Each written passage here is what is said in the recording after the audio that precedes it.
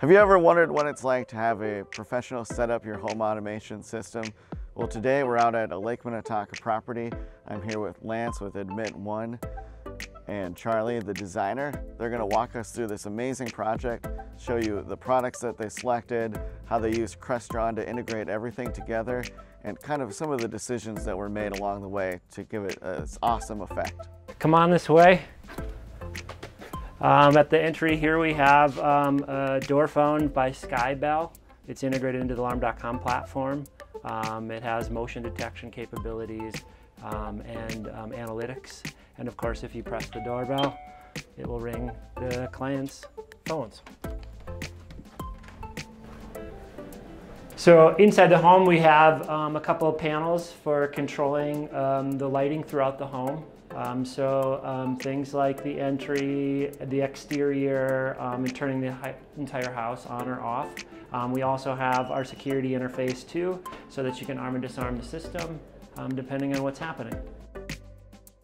So in this particular case, we have a Crestron lighting and shade control system installed, all managed by the keypad right here. When the homeowner first moves into the property, we typically put in our best approximation for the types of scenes that they would want in terms of lighting, and then control of the shades. This particular room has a ton of shades in it. But then after a couple weeks of use, the homeowner has a better idea of how they're going to use the home, because obviously it's new to them too. So we come back and custom engrave all the keypads to their liking. In this particular case, we're kind of midway through the process, so we have some of the buttons custom engraved, and some of them are still available for programming. Well, this space is really set up for entertainment, with the kitchen and the dining and the family room space. Of course, we have the obligatory 77-inch OLED TVs from Sony above the fireplace. But also this space presented itself with some challenges because of the skylight aspect of it here and the clean lines of this home. Having speakers, the traditional speakers in place were a challenge. So the teams with the design company, Charlie and company, our manufacturer, Leon Speakers, and Admit One, all put their heads together and came up with a really unique design for these speakers. The lights were done by American Lighting that were chosen by the architectural design firm, and we modeled our speakers after it. I flew out to Michigan to meet with the speaker manufacturer with one of the prototype lights to come up with a design that worked well. Once that was done, we had to work with the design team to come up with a cadence that meant for the specific lights, the placement of the lights, we had adequate lighting coverage, but also, in our case, the audio coverage had to work well too. So there was a little bit of work to be done with where the lights went and where the speakers went. Again, main purpose to blend in the design, so our product, our technology is kind of invisible amongst the property. So now we're working our way into the master, excuse me, in the master bathroom. And inside this space we have our Samsung Frame TV, so it can be viewed while you're relaxing in the tub. So again, we're in the master bedroom here, and we have a Samsung 65-inch frame TV to integrate well with the decor. And we also have an architectural speaker by Sonance in this space that again matches the size of the lights and the fixtures, again, so that we have kind of a minimalistic approach and our technology is out of the way of the design.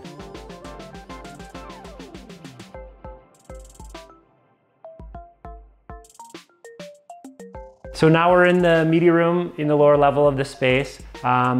We went to our go-to favorite 77-inch Sony organic LED TV because it's one of the best picture qualities out there.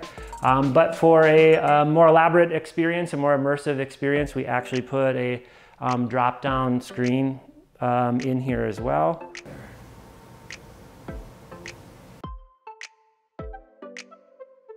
So we're in the mechanical room where our head end of our equipment is.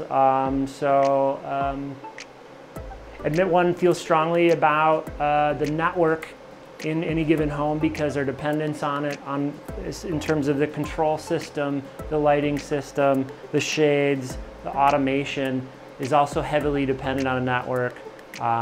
In this particular case, we have an access control system in here that manages both the routing, the switching, and the wireless aspect of the home. That's all this equipment right here. On top of that, power is super important to us as well. So we want to make sure we have a stable platform in all of our homes.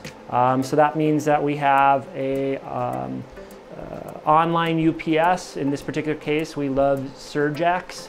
So we have that here. And we also have smart outlets so that we can better service our clients with rebootable outlets.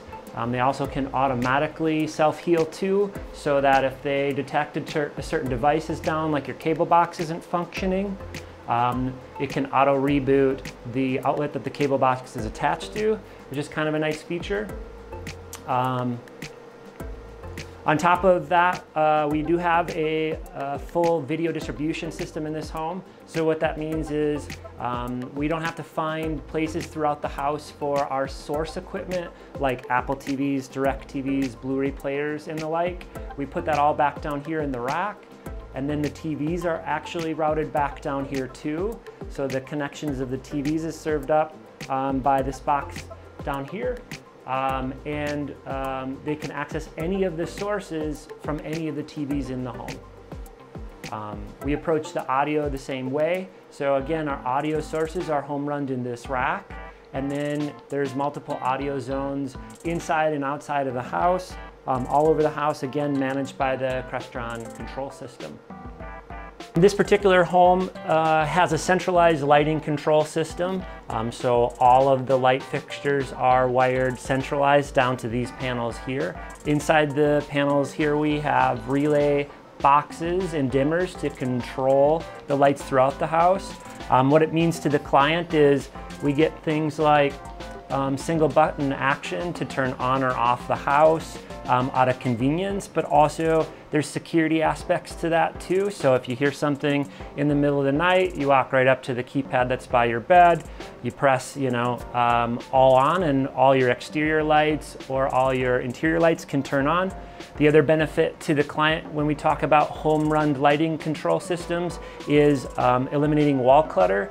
So instead of having those famous banks of switches in our houses, even for 10 years, and not knowing what the individual switches do, we have nice, neat labeled keypads with labels and scenes on them. So again, single action, executing control over multiple light switches. So here we have a hard button remote control from Crestron. It's actually one of my favorite remotes in the industry. I really do like the tactile buttons across the remote versus a touchscreen. All of these buttons are custom engravable and match the sources throughout the house. So we have multiple satellites and multiple Apple TVs. Of course, we can listen to audio in this room too. And we have a game jack as well. We can control the lights as well too, on or off.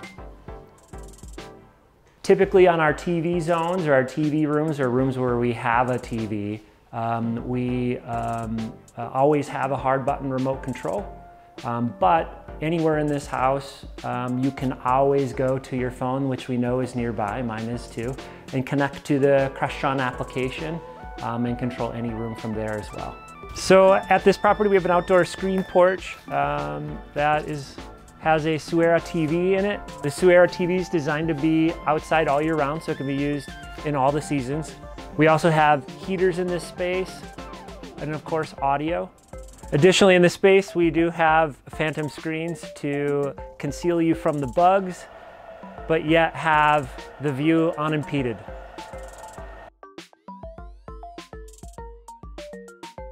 We chose Crestron because they have an end-to-end solution that encompasses the lighting, the shades, the control system itself, They also are really well known for the reliability. The systems are used in really complex, sophisticated installations. So again, uptime is mission critical. So again, it aligns with our needs and the client's needs. In this particular case, design was super important. So we spent a lot of time making sure that our technology didn't interfere with that design. So the speakers, the shades, the lights, all of it was super important.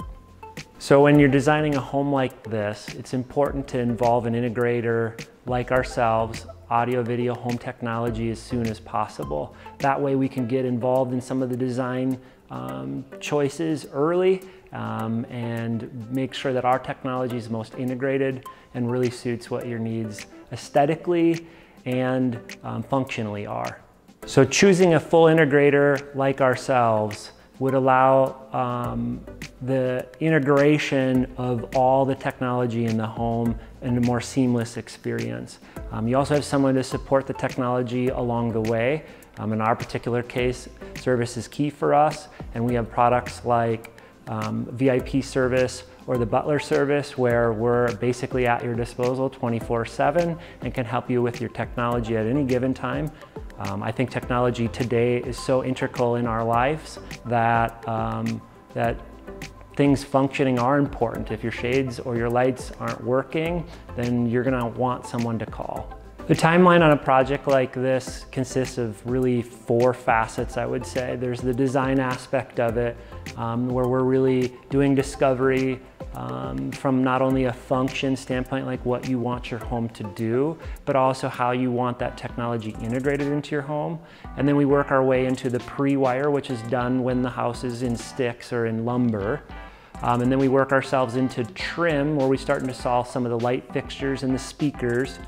And then the final phase would be we're installing the televisions, the finished product, and doing the first round of programming. Typically, we always come back a couple weeks after the homeowner has spent some time in their house because it's foreign to them. They haven't lived here before, and they have another round of programming changes, particularly for lighting control and shades. My name is Charlie Simmons. I'm the founding principal of Charlie & Company Design. We design custom residential projects all around the United States. The main concept for this particular project was to blur the lines of nature and architecture.